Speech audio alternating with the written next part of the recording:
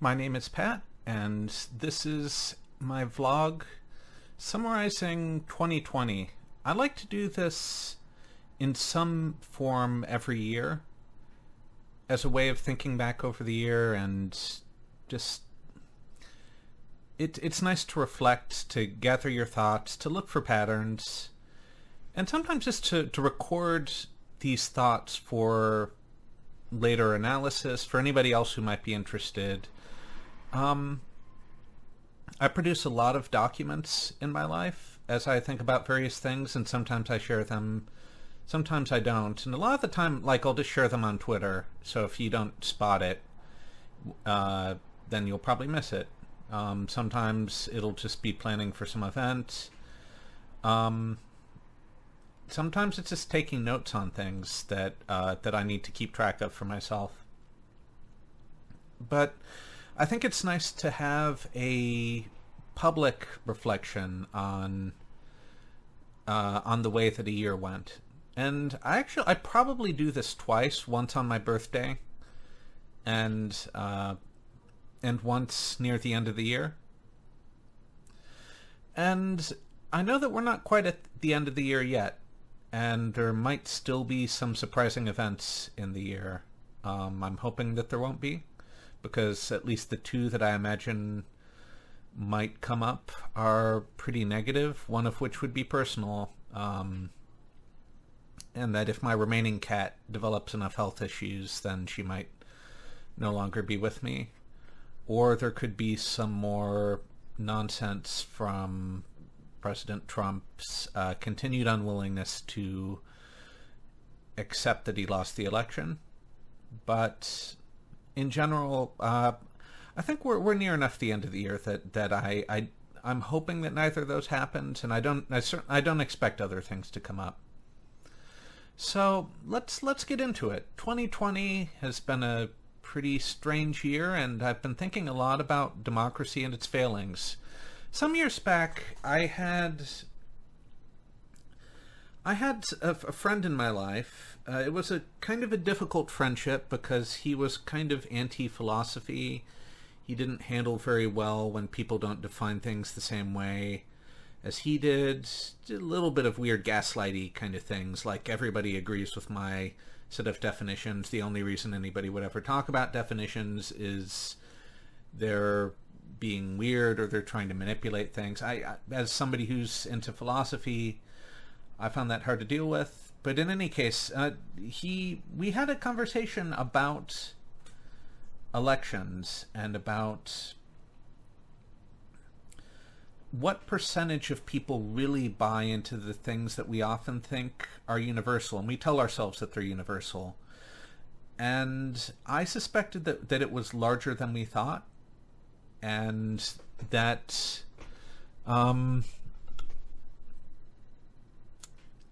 that there's a lot of stuff going on beneath the surface in our democracy, maybe in any democracy, where a lot of people feel powerless and they have views that are hard to reconcile with those of others, and so society kind of needs to convince them that they need to they're either going to need to walk the walk and do a great job at convincing a lot of other people to join their perspective, or just accept that they're not going to have power. And that's not an easy thing, because when people get frustrated enough, then they're going to support radical, dangerous things and might decide to do violence. And a lot of democracy is based on this idea of, rather than fighting each other, we take on ourselves the responsibility to convince a lot of our fellow citizens and try and win elections to get what we want. Sometimes you have to win multiple elections because it's our government by design is not that pliable that all you have to do is win one election and everything changes.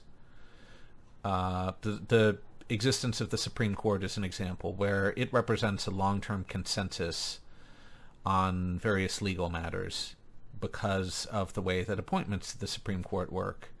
In any case, I suspected that there's a lot of people who don't buy into things that we really would probably like to believe. a lot of people buy into, like the idea that honor is not something worth killing over. The ideas of free speech, the ideas of just a lot of ideals that have dominated the way that our society has worked for decades, or in some cases centuries, are things that don't actually have that much agreement. Maybe they have 50% agreement. Maybe they have even 30%, but nobody has managed to get enough momentum to change them. He didn't like this idea. He found it, I think, a little scary.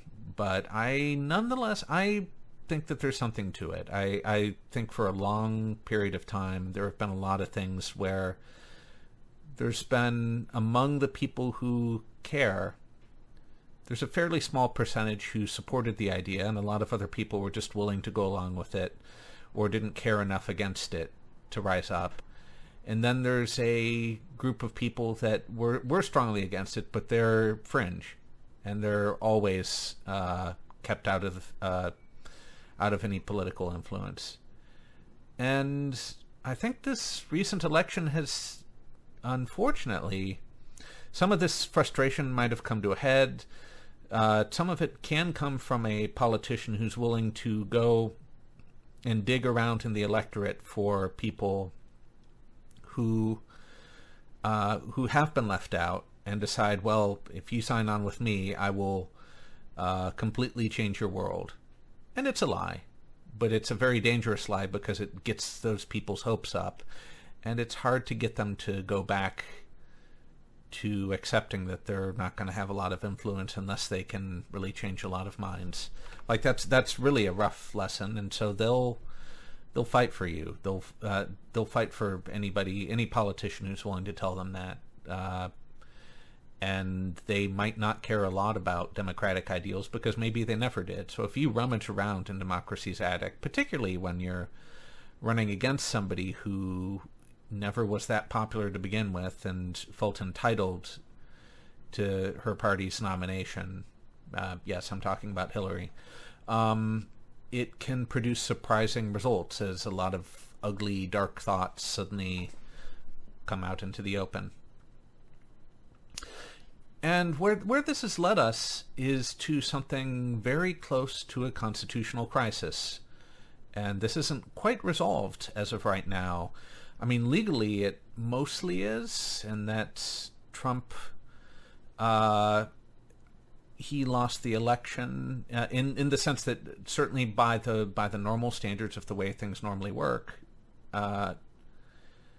he did not get enough states to go over the mark, and Biden did by a reasonable margin. Not quite the landslide that Democrats hoped for, but it was good enough to do the job, and it was not actually that close. But the problem is that Trump is not somebody who has the psychological makeup where he can accept defeat. He's a poor sportsman. He's willing to burn democracy on the way out because of his psychological faults. And so we're near a constitutional crisis, and he has pressured election officials to override the results of the democracy and to change the way things normally work by, again, rummaging around in democracy's attic for the weird legal stuff that normally doesn't matter.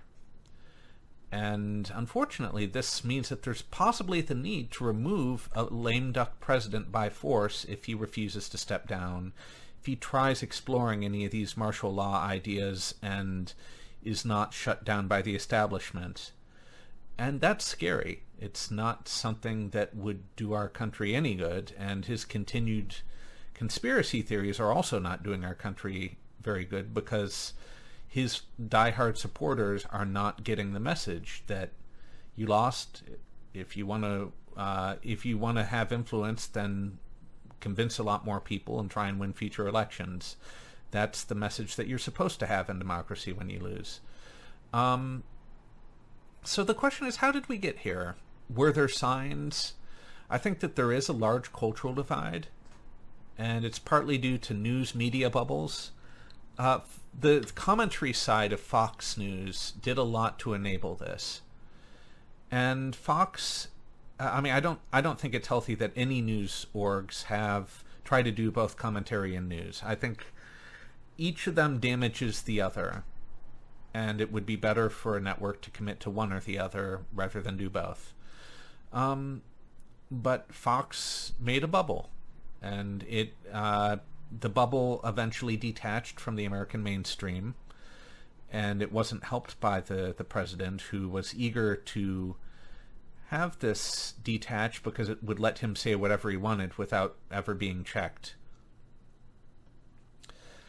And so we've seen things develop to the extent that now even Fox is unwilling to follow the radicalization that Trump has grabbed onto and intensified, until we're seeing more fringe networks occupying more prominent spaces, which is, again, quite dangerous.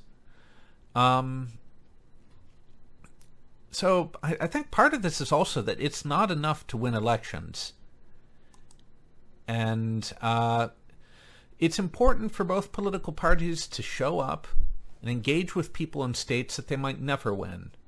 This is good civics, because you don't want either party to conflate political shifts with cultural shifts, and you don't want large portions of society to feel completely non-vested in the changes that are happening, because that makes people scared. And people being scared is partly, it's erosive to the trust needed for a pluralist democracy to function. And yes, there are also some people on my side, meaning liberals, not Democrats. I am not a Democrat. I don't think I've ever been registered as a Democrat. I think I've only actually ever been registered as a libertarian, but that was a long time ago, back when I was libertarian in philosophy. I've changed a lot since. The label would not fit me at all now. But as an independent liberal, I still recognize that there are other flavors of liberalism out there that are, in my view, reprehensible, namely the woke, who mostly moralize and rarely try to convince, and often who don't accept pluralism. The DSA sort in particular are not good at pluralism. They have little patience for convincing. They just want to win, and they'll bulldoze anybody aside who is in the way. And democracy, you don't want to be keen to lose, but you have to accept the need to convince, the need to show up to arguments. At least show up, and don't show up to teach. Show up to argue, to debate. So the woke, they scare people as much as the scary people on the right scare people like me, the Proud Boys and that lot. And people often vote over who they hate or who they fear more. And so along the way, they forget the value of pluralism, because every election feels like something that they must win or they're absolutely screwed. Now, people believe this to various degrees. You'll find some people who literally seem to think that that the Soviet Union is rolling in and is about to round up conservatives and kill them all. And this is obviously false, but some people seem to get really, really scared of this kind of thing. Now, I hope that they'll, when they see this not happening, and when they see just a fairly boring democratic administration, they chill out. And it would be nice. But other people have they have concerns that the woke cultural shifts will continue if they let Democrats win. And I think that this is an error, because the Democrats are not, as a whole, committed to this kind of stuff. There are some fringe people who are, but they're small in number, and Biden is not among them. When I say woke, I am talking about people who are particularly invested in the cultural changes, not necessarily all that invested in policy, except perhaps on policy relating to cultural things like free speech, versus the kind of people who think that it should be illegal to dead name, or that it's harassing to not call people by their preferred gender pronouns or whatever. And yeah, we need to squash those people who are trying to restrict free speech, but it's not the mainstream Democrats who are dangerous in this front. So yeah, but our democracy is pretty unhealthy now. It's troubling, and we're also culturally not doing too well because of all of this woke encroachment on technocratic ideals. Actually, that's maybe a little bit more of like radicals, general radicals on the left, who seem to have a hatred of technocracy. But the wokes with their cultural stuff, they're a problem too. But they're not the only problem. There are problems on the right and the left on both cultural and policy matters, and we need to be really careful not to let the worst voices win on either side. I don't think that it can amount to treating every election as an existential struggle, though. And that is probably where we are right now. I'm hoping in the next 10 years, I'm hoping at least over my lifetime, that I see the polarization shift, that we give up on a lot of all this inclusive language stuff and all that, and that the militias and stuff, that they go away. But it's hard to know. 2020 was on the health side, was a little bit of a rough year for me. I started the year with 2 cats, and I'm ending the year, or at least getting near the end of the year, with 1 cat. My cat Tortfeasor, who I had for 19 years, he developed heart problems fairly early in the year and started having strokes, and slowly, like, he would get into cycles where he could walk and then not walk anymore, and I carried him around for several months and tried to anticipate where he would need to go next. I would hold him up when he was eating, would carry him to the litter box and then back out again. It was really painful. Long-term companions like that, they come to feel like they're part of us. And so when you lose a long-term pet, you lose a part of who you are.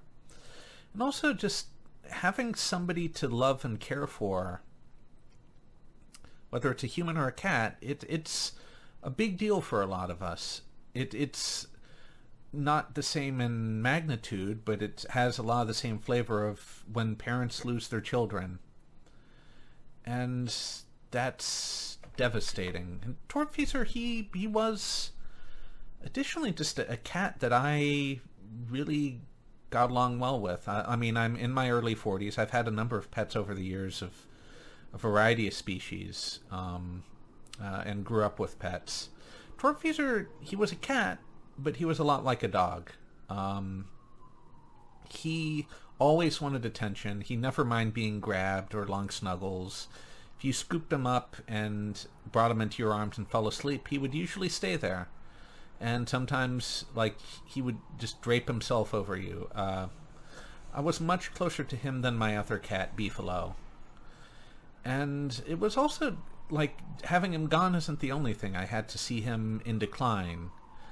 And then that was finished by taking him to the vet to be put down. And that was just an emotionally really sharp end. It's tough to, like, have a vet take your cat away and bring them back with an IV and say, like, when I press this plunger, he'll be out within 20 seconds and that'll be it.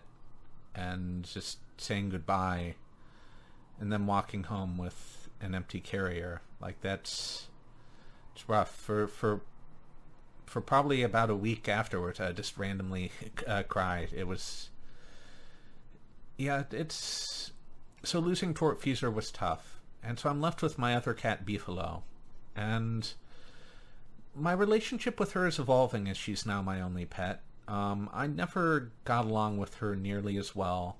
She's kind of a spoiled cat. She's very picky with when she wants to be petted and how she wants to be petted. She's not as friendly. And she has her own health problems that she's developed over the last 2 years. She has a lump growing in her side that's a mostly benign tumor, but it keeps on very slowly getting bigger. And it can't be removed because the vet isn't sure that she would survive the anesthesia or all of the chemo type stuff afterwards. So we're not treating it. And she's having thyroid issues that are giving her unending thirst. But I still, I am getting closer to her. I'm learning better how to try and keep her happy. But it's also scary to think about her no longer being around, because she's like Tortfuser was. She's 19. And so I can't count on her being around in a year or two. And the idea of being alone, that's just not something that it would be bad. Now, there were some other things in my health over the year. I had a kidney stone, and it was one of the most painful things I've experienced. It's right up there with the worst of my migraines. I've dealt with migraines for a lot of my life, and it felt like my guts were twisted and in terrible agony. I've had 2 episodes with it, a few ER visits, and eventually, in the second visit, they found out that it was the same stone as the first one. And I got an appointment and had it ultrasounded out of me with non-invasive surgery. After that, actually a few days after that, everything was good. And I didn't feel any more pain or discomfort. It was just gone.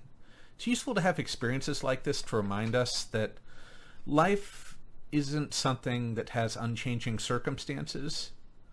There's a kind of this natural personal mythology on this topic, like many other topics, that exaggerates the sameness of things, leads us to a certain fatalism. Or, like in more mystical people, sometimes you see the belief that all medical issues can be solved with a diet, with a healthy diet and clean living. And that's not how it works. Not that having a healthy diet and clean living is bad advice, but you can't prevent all issues or solve all issues with that. But it also made me think a little bit about what it would have been like having a kidney stone maybe 200 years ago or 100 years ago, when they didn't have the ability to see or remove these things safely or at all. So I would have had chronic pain and difficulties. I don't know if this would have killed me or something at some point, but it would have been awful living with this for a longer period of time. But on the migraine front, I've been dealing with and resigned to them being a frequent and unpredictable part of my life for decades. But this year that changed. I finally found a medication, got a new neurologist, and I've tried many triptans before for migraines, and none of them had worked.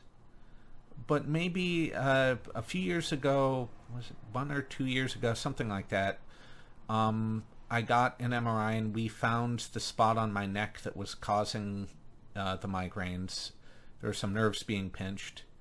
But we also found that rizatriptan can tame most of that, so most of the pain, so that within an hour, most of my migraines can be stopped, rather than giving me 8 to 40 hours of pain. It's not a definite. I still sometimes get the longer ones because it doesn't always work, but it usually does. Now, I still have neck problems that there's a particular spot in the back of my head as it meets the neck where there's always pain associated with the migraine. And, whenever I'm starting to get one. And I'm needing to be more careful with that area. But it's nice that this year I think I have a medication and I have a much more full understanding of how to deal with these things. Now, we tried Botox in those areas, but it didn't work. It's unfortunate because Botox might have been a more lasting, entirely preventative measure, but it just it did not work in that area, and it did not prevent the migraines. But the rizatriptan, that's good enough. Now, finally, as the last health thing, I had COVID-19 in late March, and my mom's side of the family has had excellent immune systems and rarely gets sick. I inherited this, and I have rarely known illness over my life. My 3 sisters have not been so lucky, and they actually do get sick a pretty normal amount. But I've just usually been able to count on if I get an infection of some kind, I'll get over it really quickly, if I'll even get it at all. So I got COVID in late March, shortly before my office closed, and so there were a few days, I think in the week after, where I had weird pain that felt like it was pain in my lungs or like the inside of my back. It was a really weird sensation. I'd never felt it before. I've not felt it since. And I had a fever. And I survived it, and it was unpleasant. It lasted a few days. I was also pretty tired, but it never got life-threatening, and I never went to the hospital. That coworker wasn't so lucky and suffered pretty severely from it. In May, as antibody tests hit New York City, and the mayor's office was tweeting, "Hey, we have these things, nobody's using them," went and got the tests, and that confirmed that I had it, and that kind of told me what those weird few days were. It admittedly came 2 months later, but it was good to know.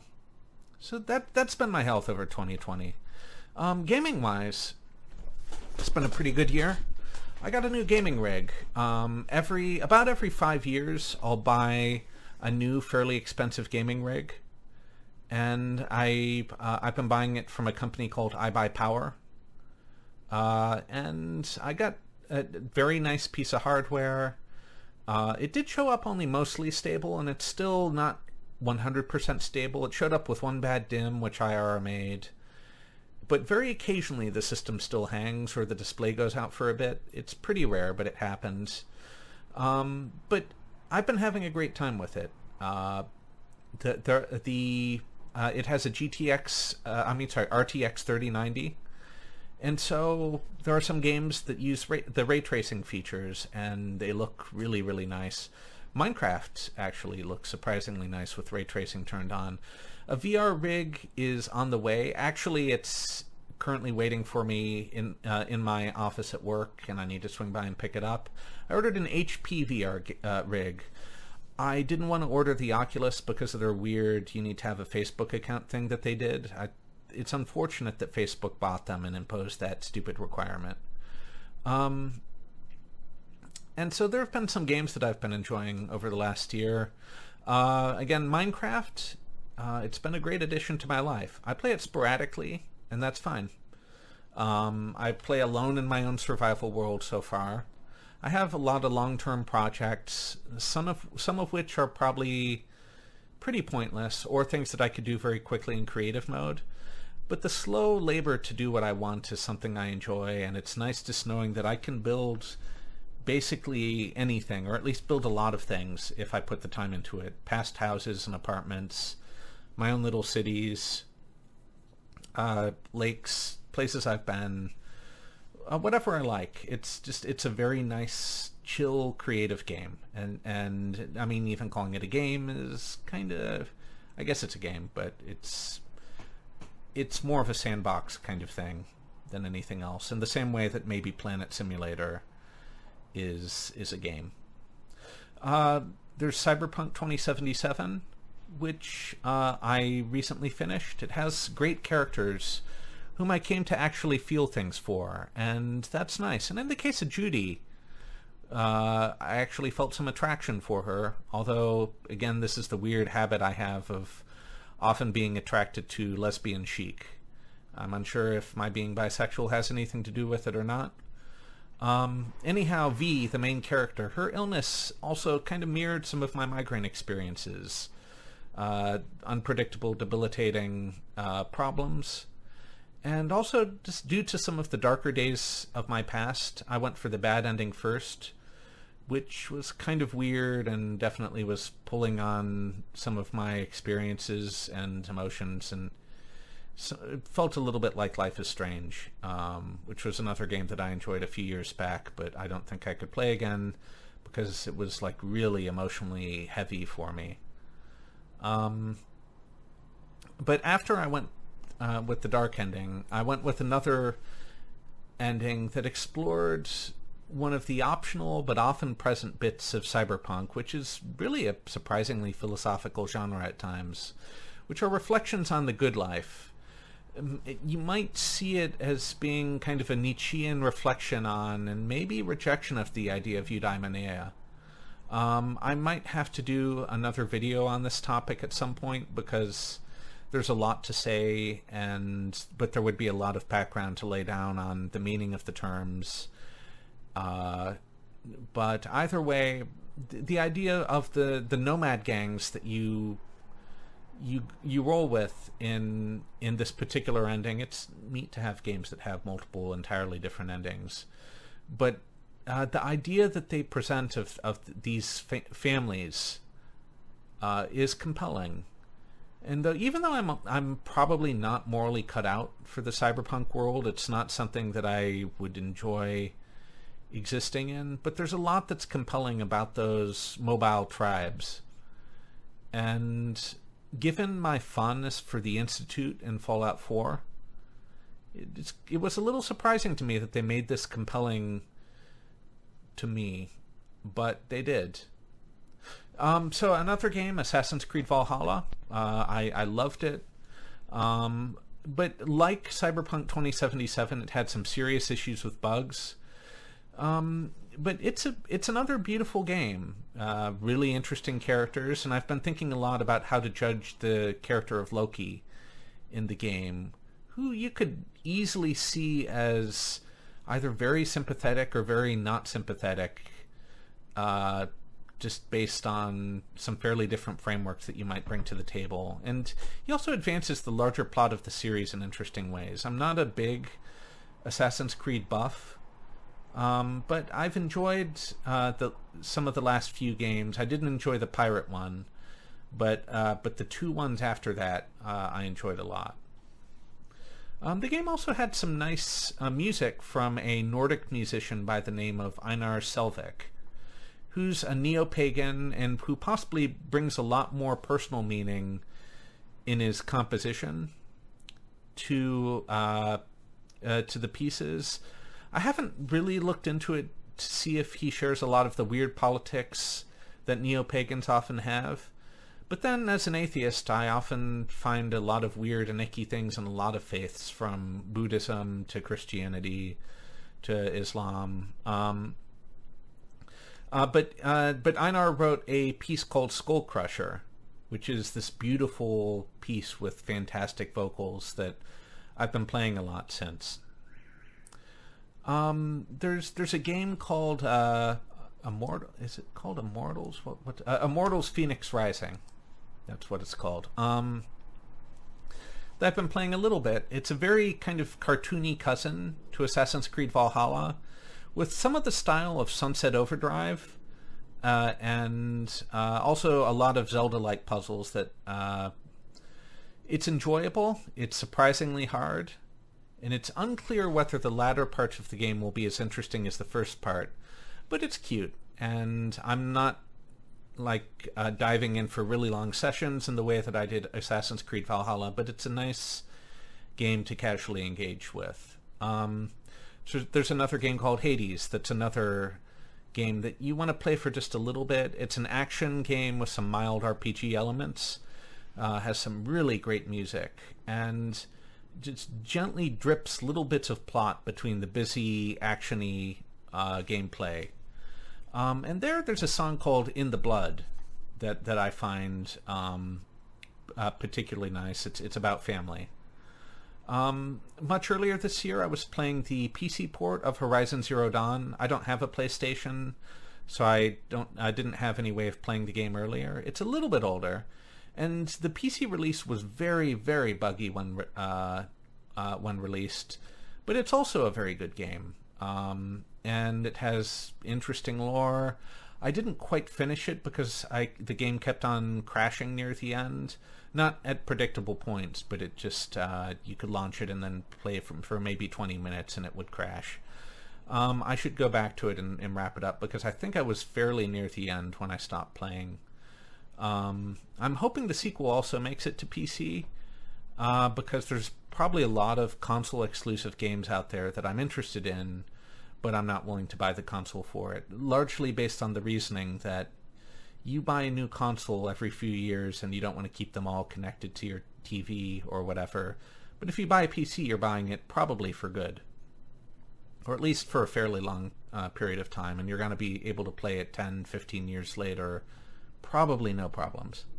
Probably. Now, Watch Dogs Legion, I didn't have as positive an experience with it. It was interesting for a little bit, but the mechanics were just too shallow. They felt even shallower than the versions before it. And the politics were childish, ham-fisted, and irritating. And eventually I just stopped playing. It wasn't really any bugs that led me there. Just the game had come to be a mix of annoying and boring. And for a game about hacking, Cyberpunk 2077 did it much better and had much better gameplay everywhere else. So that's a thumbs down on that game. There was also a game, Shantae and the Seven Sirens, which wasn't as good as its predecessor, which was a masterpiece, but it was still amusing. I liked it. There have been a few other games that I've probably forgotten, but those are the games. On the book front, I've been looking for a new tablet to read books on, because reading books on tablet is now my preferred reading method, but it's a little annoying that Android has de-emphasized tablets. So it's hard to come by any new hardware running any recent Android OS version. And as frustrated as I am with Google generally, I'm unwilling to use Apple or Microsoft's tablets. And I want color, so the Amazon non-Android Kindle devices are not a great option for me. So I'm using this older tablet that now has pretty mediocre battery life because of its age. I think it's a Nexus 9 or... but I've been on a sci-fi kick. Recently I've been working my way through Greg Egan's hard sci-fi. But there's been some fantasy. I like the Baron of Magister Valley by Stephen Brust. It's part of a really large series of works set in a particular world, and that familiarity now makes it a pretty easy read for me. The weird flowery language that are used in some parts of the series takes some time to get used to, but eventually you stop seeing it. More in nonfiction, I've been reading about jazz standards, starting with Ted Gioia's work, and also some music theory, notably Guarino Mazzola. I've been starting with some of his works. I've been reading some political and policy analysis works, a lot of it on desired reforms to our legal system after Trump leaves, finding ways to deal with cultural issues, both right-wing populism and left-wing woke radicals. The latter thing has also been a frequent topic of thought, and I'm hoping to find ways to diminish wokes and radicals and get cosmopolitan, technocratic liberalism back in the spotlight, just because I don't want to live in a woke or radical society. And I've been enjoying some art books that have been put out for video games and for some other things. Now, I've been collecting content that I want to read or consume far faster than I've been consuming it. This is challenging because across all these different types of media, from current events, magazines, YouTube videos, and interesting websites, I have over 100 tabs open on my phone. I have well over 200 things in my Watch Later list on YouTube. I have a lot of books on Kindle, that I'd like to read, and so this is probably months or years worth of consumption.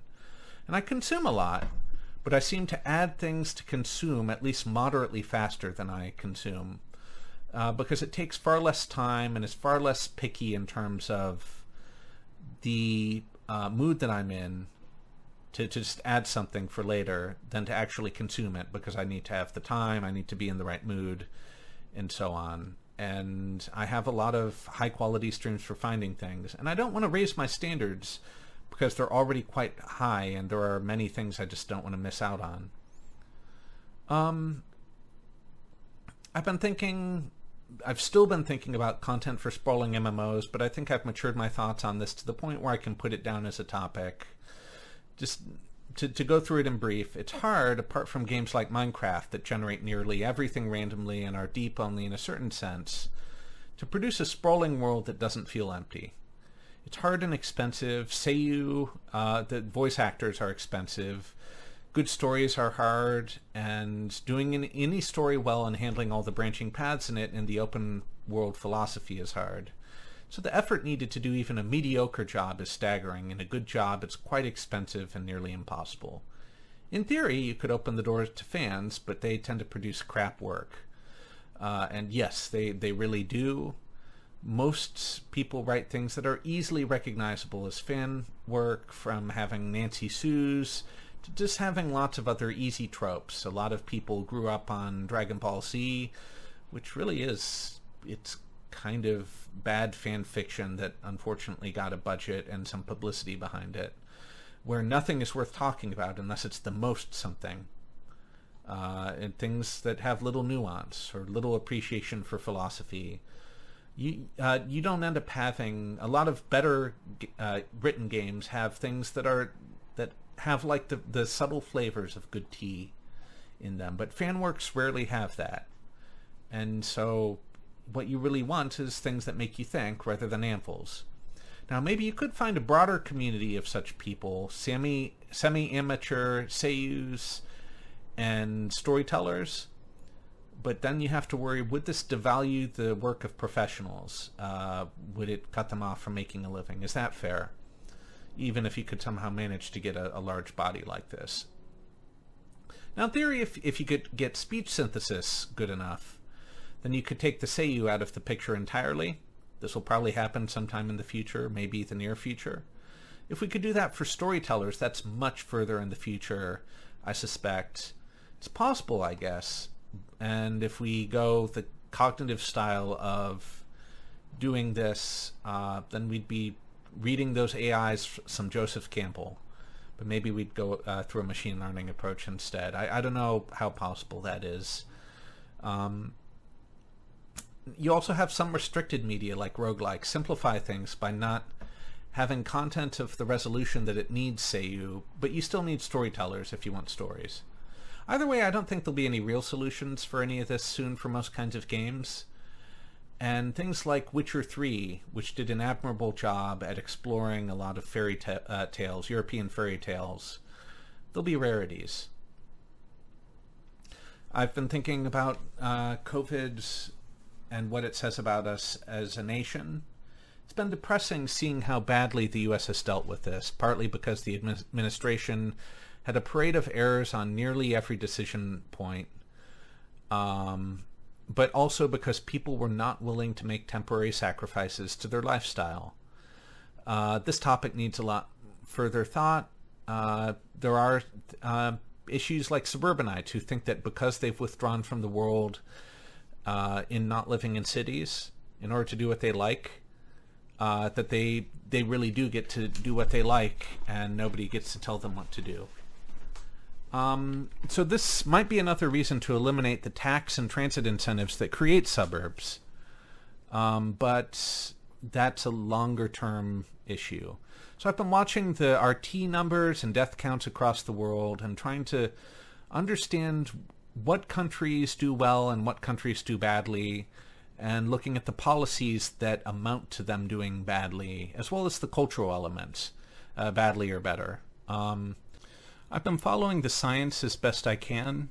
It helps to work in the sciences, have a good biology background, and to have donated to a medical research institute that does donors video conferences so that I can catch up on the latest research and advice. And I've been watching better politicians, in particular Mike DeWine of Ohio, deal with it more competently than most states. Cuomo of New York State has done mostly okay. Some people blame him for some nursing home policies, but I think that they're mistaken in that criticism. Happy to go into it if anybody's curious, but I don't blame him at all for those policies. Just to go into it in brief, he required that nursing homes take people who have been released from hospitals back. Now they were allowed to keep them in separate facilities and encouraged to do so, but this was a measure to prevent elderly nursing home residents from being made homeless by COVID-19. You really don't want to make people homeless over this, and the hospitals were not going to be able to keep them. But some people have been pretending that there was a magically easy, better solution and attacking Cuomo over that. Now, my personal life over the last year has not been that great, but there's been some adjustment to the way that I look at the world. I had another person who I had a pretty strong crush on walk out of my life without my ever telling them about it. But it wouldn't have been productive. They were already taken. And this has happened many times over the decades, and it sucks every time. But when somebody is taken, perhaps it's for the best.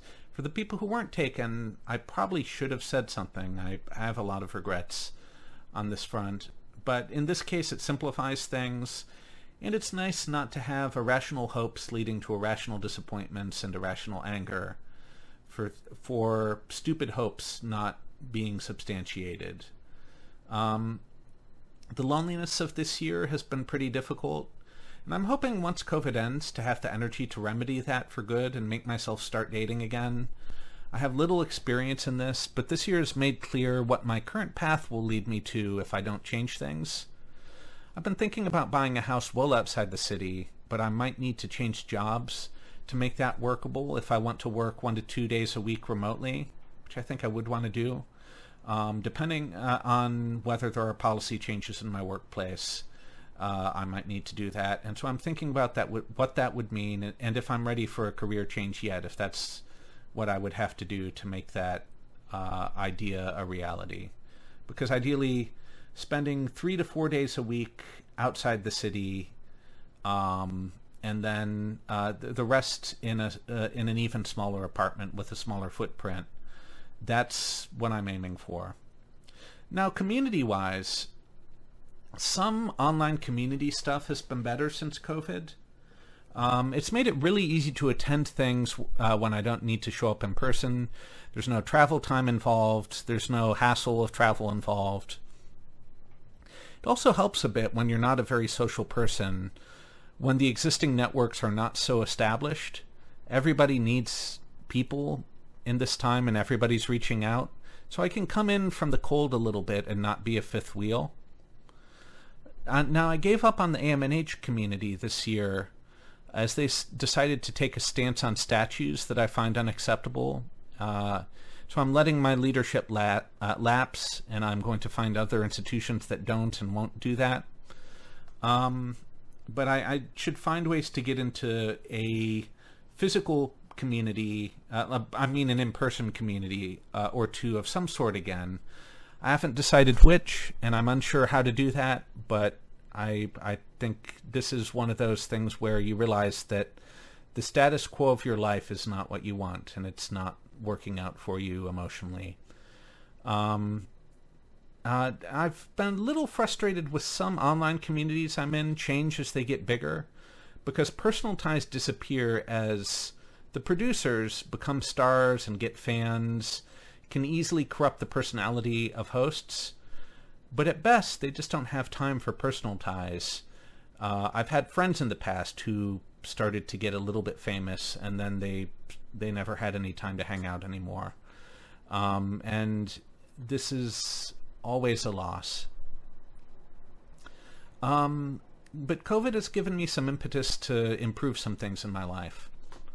Now, finally, as a big topic that I've been thinking about very recently, probably over the last week, I wonder and worry about the twilight of cosmopolitanism and the gentleman scholar.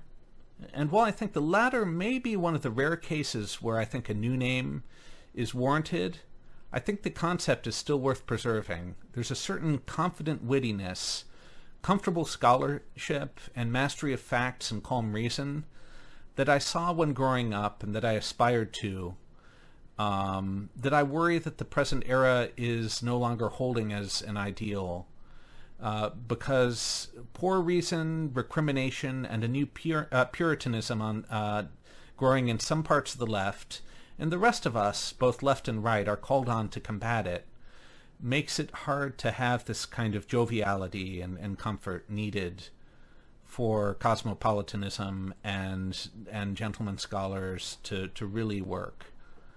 And as I said, I aspired to this when I was young, and I snuck in when I felt I didn't really belong, until slowly I came to feel that I did belong. And I worry about its absence and the lack of its echoes and how society sees the world, because it used to be an influential ideology. It still exists, but it's no longer dominant, or even particularly prominent. But I hope that once the woke nonsense fades from the left, and we relearn that radicals on both the left and the right rarely produce changes of that are valuable, and so we put those ideas back on the margins, I'm hoping after that these can be reconstructed. But I worry a bit that some things have an unlikely origin, and we're lucky that they came about, but just removing the cause of their diminution is not enough to restore them. But we'll have to see. And I think society, one of the trends I've seen is that you often have new terrible ideas wash in, and they start to catch on, and then people learn to argue against them, and they start to see their problems.